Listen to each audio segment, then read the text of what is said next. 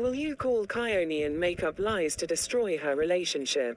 Of course I will. Those people were living in my house without my permission and they refused to bow down to me. By destroying Coyote's relationship, I will be hurting her mother, Anyoki, as well. It's not a lie because that boyfriend of hers can't be living alone in this kingdom, he's taking her for a ride. What makes you certain? Applying your reasoning, given that your husband resides on a different continent, does this imply he's also deceiving you? In other words, could Arthur be unfaithful to you, and vice versa? Absolutely not. I've ensured that Arthur is apprehensive about straying. He won't be unfaithful. In fact, I'll be paying him a visit soon. Consider approaching the situation with open communication rather than resorting to destructive actions. Discussing boundaries and expressing concerns might lead to a more constructive resolution. Hurting others may have lasting consequences. They stepped on a tiger's tail when they moved into my house, and for months, I was paying high water and electricity bills, not knowing that I was also paying the bills of strangers who had moved into my house. You may be angry with Anyoki, but what has the young lady, Coyote, ever done to you? What's your rationale for the actions you're planning against Coyote? Anyoki, her actions infuriate me. Without my consent, she occupied the guest wing of my newly constructed mansion with her 4 children. I'm disturbed by the potential negative energy or malevolent spirits they may have brought to my house. Adding to my frustration, she's a widow. I'm determined to sever the financial support she receives, ensuring Anyoki and her family relocate, given the challenging economic conditions in our country. Your intentions seem vengeful and sly, Dakia. Do you truly aim to harm a widow and her family? It's quite surprising. Consider letting go of these plans. Alternatively, confront them and request compensation for staying in your guest wing without permission.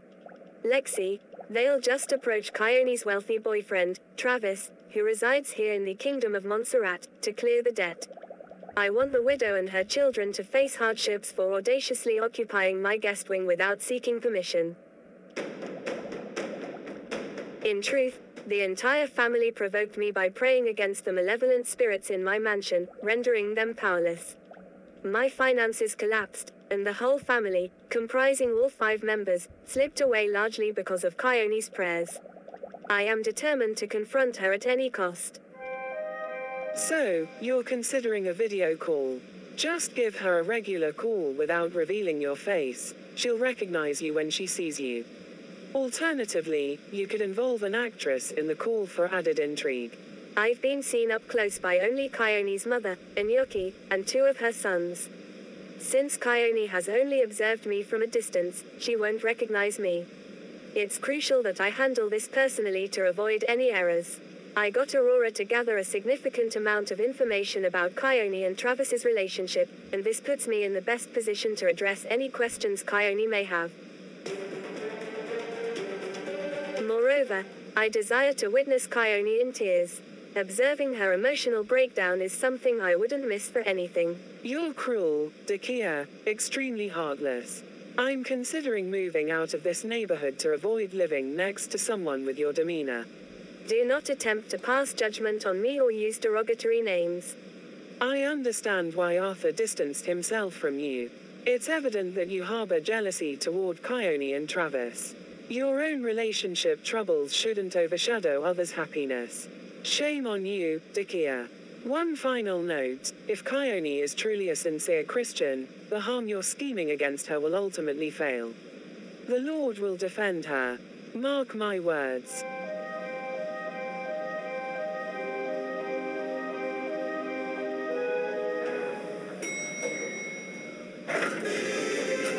Hello, Coyote. Do you know who I am? No, your voice and demeanor look familiar, but I don't know who you are.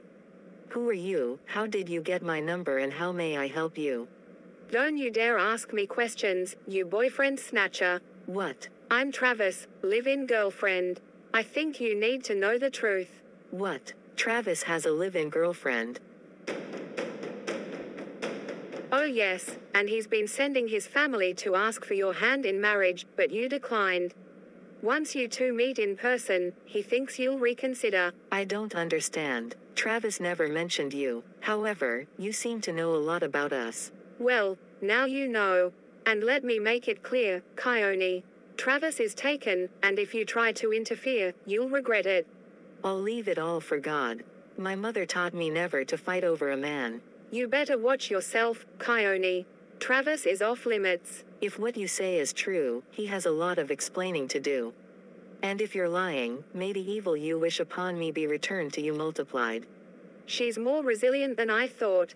This might not be as easy as I planned. She seems to trust in a higher power, a power that's bigger and greater than Travis. Unbeknownst to Dakia, Kiani remains composed, ready to confront Travis and determine the truth. Mother, for a long time, I have been telling you that something doesn't feel right about this relationship with Travis. I want to be free, but fear is holding me back. Don't even think about leaving Travis. He's invested a lot in you. What has he invested in me, Mother? Are you talking about the flowers and chocolates? I just realized that you connected me to Travis so that you could use me to get money from him. If I break up with Travis, you stand to lose a lot more than me. You are willing to sacrifice your child's happiness for money, Mother. In this economic situation, every family needs someone who can send them foreign currency. We rely on the money he provides through you. Mom, I don't have feelings for Travis, and I won't be compelled into a loveless marriage. The problem with Travis's alleged girlfriend has brought the underlying issues in this relationship to light. This situation is working for my good, now I have a good reason to end things with him. Ignore that lady, Kione. You eventually develop affection for Travis. I believe you were just seeking a reason to end things with him, and the situation with that woman is playing in your favor. I'm not happy. There has to be more to life than this. Happiness is overrated. We need that money. You better stick with Travis. I've sent Travis several emails and I tried to call him several times, but his phone is out of reach. He hasn't responded to that woman's allegations, nor has he called me in over 2 weeks. Don't you think it's strange, Mother? Especially for someone who used to call me daily from overseas. I am done with this relationship, Mother, and absolutely no one will force me to be with him. If you want him so much, then I suggest you marry him. Kiani struggles silently with her emotions. Days pass, no response from Travis. Why isn't he responding to my messages or calls? What's going on? Lord, help me find peace. I can't continue like this. Lord, give me strength to move on. I can't be held captive by fear and my mother's dependence on Travis any longer. In Jesus' name I pray, Amen. Maybe this is a blessing in disguise. I can be free from this unhealthy relationship. Thank you, Lord, for helping me overcome this. I'm ready for a new chapter in my life. Travis and I are done. It feels like a weight lifted off my shoulders. A few months later. Hi Kione, how are you? I am very well, thank you, Aurora. I heard about the breakup. You must be going through a lot right now. No, I am fine. I decided to end things with Travis, it was long overdue. In fact, everything worked out for my good. Praise God. What? Travis and I are done.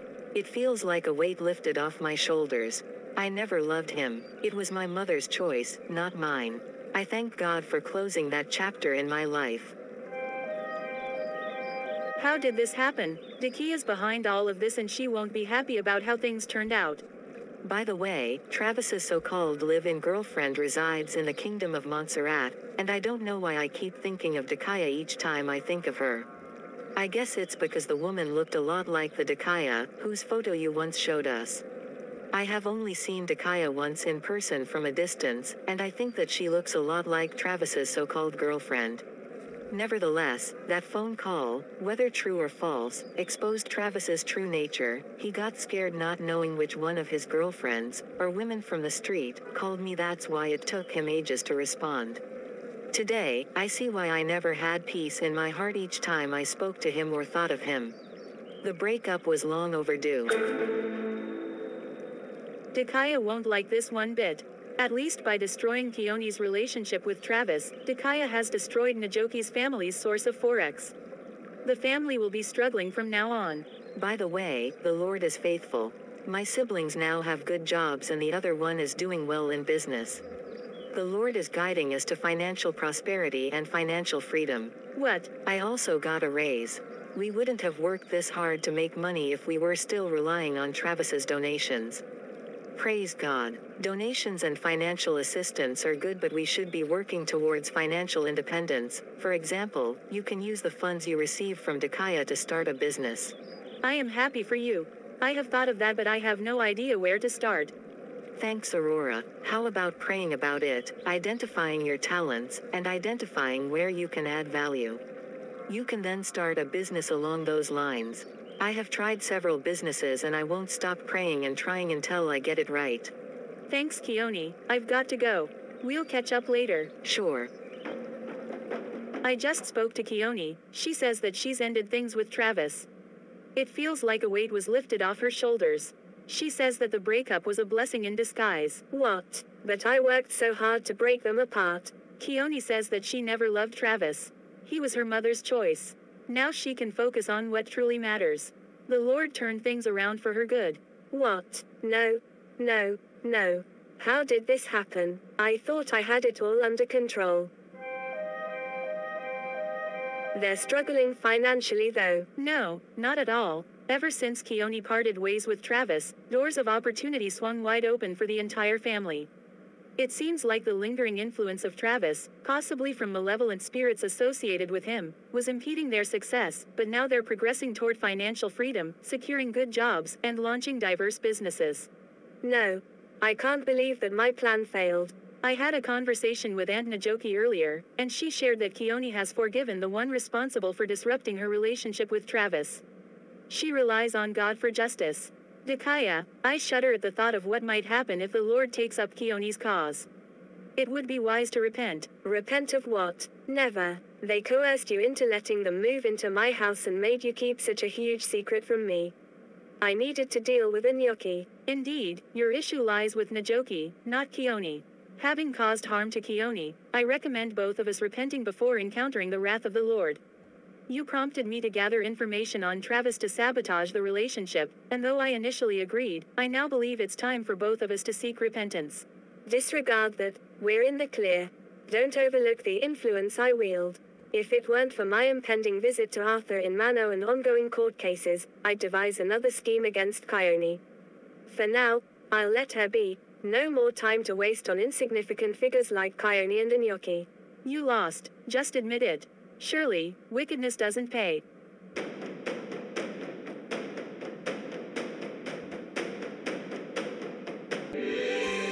Wow, you look more beautiful than ever today. My lady in red. Oh Bradley, stop flattering me. Let me drop you off at your place. No, my boyfriend is around. Let's go to your place or to a hotel. After that you can hire a cab for me. After you.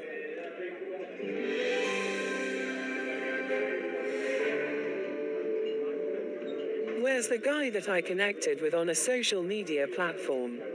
We planned to meet here for a casual outing, and I hope he hasn't left me hanging. He mentioned his name was Robert, but I suspect it might be untrue, considering I used a fake name on the website to safeguard my identity. Tonight, I intend to unwind and enjoy myself with that young man. Oh, there he is. Let the games begin. Oh, hi there, beauty. Chelsea, right? No, my name is Madame Bianca. Oh, my bad. I will be meeting Chelsea tomorrow evening. I am pleased to meet you, Madame Bianca. My name is Robert. I don't have time for games. Let's grab coffee and get out of this place. As you wish, madam. One more, please. Coming right up. Arthur, what's the deal with your involvement with all these promiscuous women? Aren't you concerned about contracting incurable diseases, the spiritual implications, and the substantial amount of money you're squandering on them? Son, you can't continue down this path. It's even more troubling considering you have a wife and kids at home. Think about the potential consequences for your family if you expose your wife to diseases or leave her a young widow. What happens to your sons if both of you succumb to these viruses? Responsible adulthood should precede having children. Mind your own business, barman. Just keep the drinks coming. Wake up before it's too late. Just so you know, some women approach me seeking financial assistance, favors, or connections in my home country. When they see me, they perceive financial stability, and rightfully so, as my salary as an expatriate is paid in foreign currency, not the local currency. So what do you have to show for all the money you've made here? I better leave this place before I do or say something that I will regret later. Learn to mind your own business, old man. In this life, we reap what we sow. One day, you will regret all of this. Stay out of my life, old man. Arthur, your behavior is unacceptable. We've received complaints about your actions with female students. Complaints? They're just jealous of my success. This is serious, Arthur. You're abusing your position. Relax. I'm from a powerful nation. You won't do anything. Warnings pile up, but no action is taken. We can't tolerate this any longer, Arthur. Your actions are tarnishing our reputation. You can't touch me. I know how to play this game.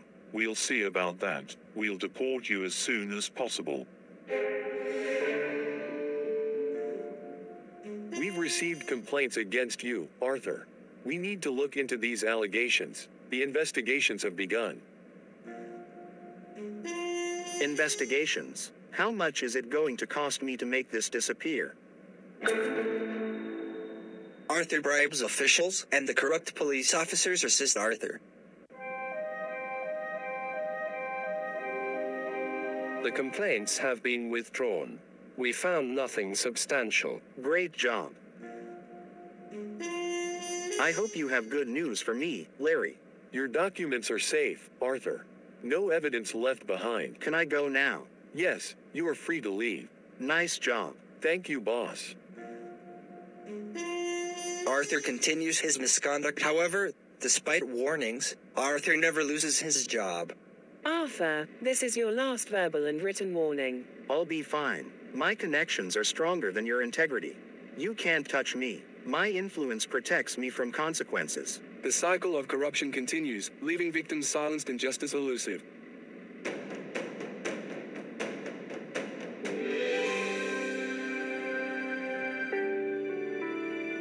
Loveline, my love. Professor Arthur. Please call me Arthur. I don't yet qualify for the professor title. You'll always be my professor. Docky arrives unannounced at Arthur's university apartment.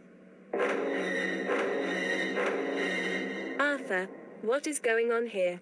Who are these women? I found several female students in your lounge and one in your bedroom. What's going on here?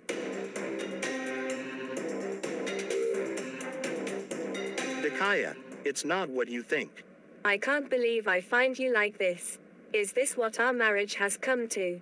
Dakaya, please, let me explain. I won't stay here. I'll get a hotel. We're done, Arthur. Dakaya, don't go. Let's talk about this. Dakia leaves Mono the next day, determined for revenge. Arthur won't get away with this. He needs to feel the pain he caused me. The evil that I plotted against Kione has been returned to me multiplied, and now I'm enduring the very pain and heartbreak I intended for her. If I divorce Arthur, I risk losing my right to remain in the kingdom of Montserrat, a consequence I cannot bear. I find myself in a difficult situation. Regret fills me for marrying someone like Arthur, as he has only brought me suffering, heartache, and detriment to my son Ojwang's life through his questionable friends. This pain is overwhelming for me. Thank you for watching this episode of Pride and Pedestals. Watch out for the next episode, and if you haven't subscribed, we recommend doing so to receive notifications about upcoming content. Before we conclude, we would like to share the following verses with you. Kindly note that the verses were taken from the King James Version of the Holy Bible. Proverbs 14:15 says, "The simple believeth every word, but the prudent man looketh well to his going." Isaiah 54:17 says, "No weapon that is formed against thee shall prosper, and every tongue that shall rise against thee in judgment thou shalt condemn." This is the heritage of the servants of the Lord, and their righteousness is of me, saith the Lord. Proverbs 4:14-15 says, "Enter not into the path of the wicked, and go not in the way of evil men. Avoid it, pass not by it, turn from it, and pass away." Psalm 51:10 says, "Create in me a clean heart, O God, and renew a right spirit within me." Philippians 4:6-7 says, "Be careful for nothing, but in everything by prayer and supplication with thanksgiving let your requests be made known unto God. And the peace of God, which passeth all understanding, shall keep your hearts and minds through Christ Jesus." Romans 12:19 says, "Dearly beloved, avenge not yourselves, but rather give place unto wrath, for it is written, Vengeance is mine, I will repay, saith the Lord." Psalm 34:17-18 says, "The righteous cry, and the Lord heareth, and delivereth them out of all their troubles. The Lord is nigh unto them that are of a broken heart, and saveth such as be of a contrite spirit." Psalm 62:5-8 says, "My soul, wait thou only upon God, for my expectation is from him. He only is my rock and my salvation, he is my defense. I shall not be moved." Ephesians 6:11 says, "Put on the whole armor of God, that ye may be able to stand against the wiles of the devil." Proverbs 20:22 says, "Say not thou, I will recompense evil, but wait on the Lord, and he shall save thee." Jeremiah 29:11 says, "For I know the thoughts that I think toward you, saith the Lord, thoughts of peace, and not of evil, to give you an expected end." 1 Corinthians 15:33 says, "Be not deceived, evil communications corrupt good manners." And 1 John 1:9 says, "If we confess our sins, he is faithful and just to forgive us our sins, and to cleanse us from all unrighteousness." Let us pray. Almighty and merciful Father, we come before you with humble hearts, seeking your divine guidance and protection. We pray against the schemes of wicked people and deceitful spirits that may seek to mislead us. Lord, grant us discernment and wisdom to recognize and resist the deceptions that may come our way. In the mighty name of Jesus, we cancel all evil plans, past, present, and future. We declare them null and void, knowing that no weapon formed against us shall prosper. Your word assures us of victory, and we claim that victory over any evil that may try to assail us. Heavenly Father, guide our steps away from the paths of the wicked. Shield us from the influence of those who may lead us astray, and cleanse our hearts from all unrighteousness. Help us to entrust vengeance to you, knowing that justice belongs to you alone. Lord, we lift up those among us and our loved ones who are ensnared in immorality and sin. Deliver them, O God, and break the chains that bind them. Grant them the strength to break free, and may your mercy prevail, making their deliverance permanent. We thank you, Lord, for your unfailing love and mercy. Cultivate within us hearts of gratitude and patience as we wait upon you. Help us to depend solely on you, acknowledging that our strength comes from you alone. In times of trial, let our faith remain steadfast, anchored in your promises. In Jesus' name, we pray. Amen. Thank you for watching. Remain blessed.